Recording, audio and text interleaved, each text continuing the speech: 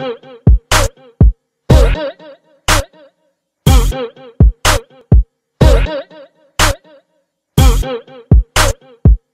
guys, it's Hairtopia and I am doing another What Would Ash Do video.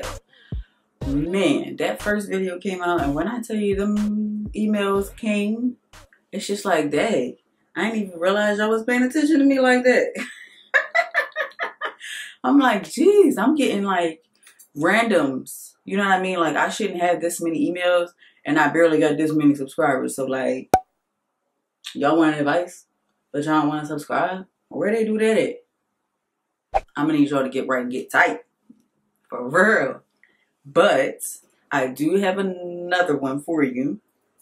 And some of these are getting like juicier and juicier and juicier. And it's like we read these things in these urban novels, but it's just like people are living these things like in real life. I have a friend who I tell all the time, you know what I mean? Girl, your story is so juicy, you could write a book. And she may or she may not. I won't ever tell you unless she's ready for me to. But it's just these stories, oh my God, these emails, I should say, they're not stories, but they could be. These emails are juicy.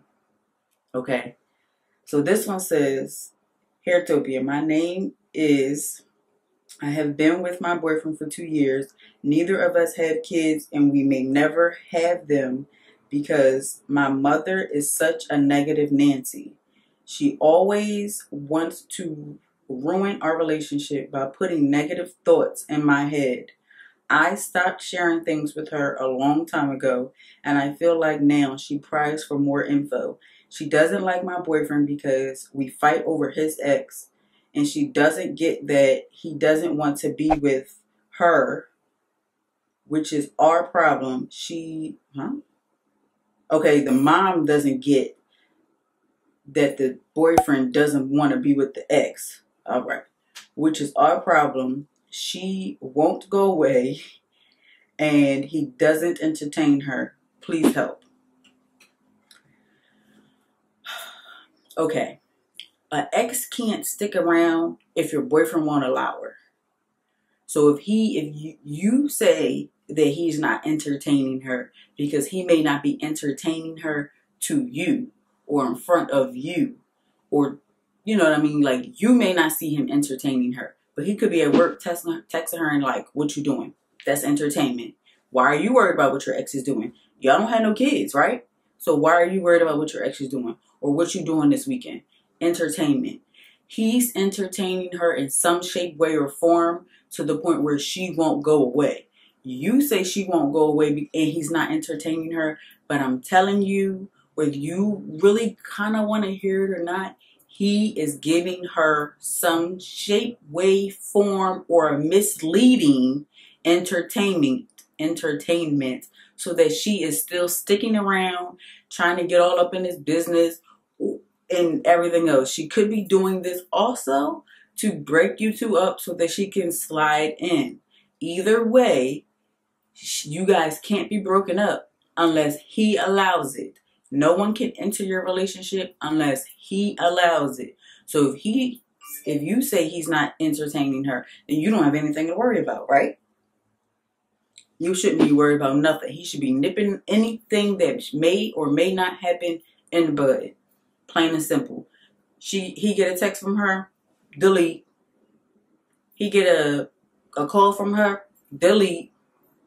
Hit the button on her, send her the voicemail. You understand what I'm saying? Like I don't know. He might be entertaining her in some way or form. So that's something y'all need to talk about.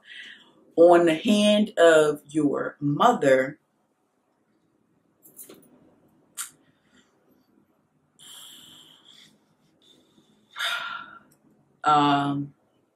that's your mom. You're the one that needs to sit her down and say, I need you to mind your business. Yes, you've stopped sharing information with her, but the fact that you began to share information with her, now it's just like you allowed her foot in the door of your relationship. Just like that movie, Not Easily Broken, with Taraji Henson and Morris Chestnut. But her mother was in the relationship because she allowed it. And then she had to stand up to her mama at the end of the video, at the end of the movie, and just be like, you got to get out. I want my man back. So you're going to have to stand up to your mama, put your big girl drawers on, and tell her like, no, If you feel like she's talking down about your boyfriend and you really want to be with this guy, she's saying negative things about your boyfriend to you, don't entertain her with it. Don't reply to her comment.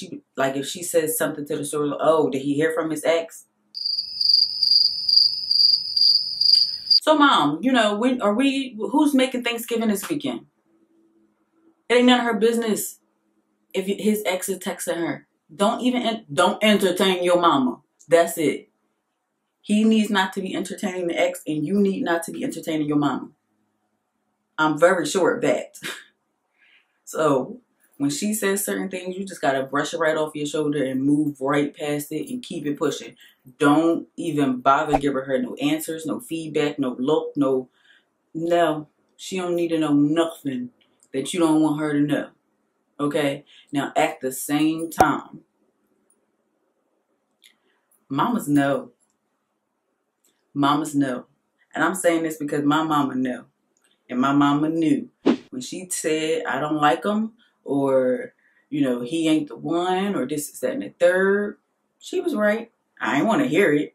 But in the end, she was right.